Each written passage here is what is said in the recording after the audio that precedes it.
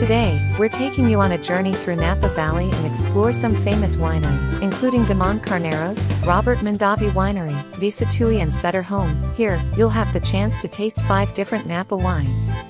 Then, we'll drive to San Francisco, home to over 50 rolling hills and surrounded by water on 3 sides. Our first stop, the Golden Gate Bridge, which are known the world over as a symbol of California and the San Francisco Bay Area.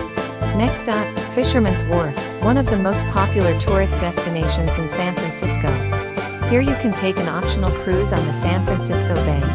Lombard Street is a famous road in San Francisco that is known for having 8 steep. We also embark on an in-depth city tour.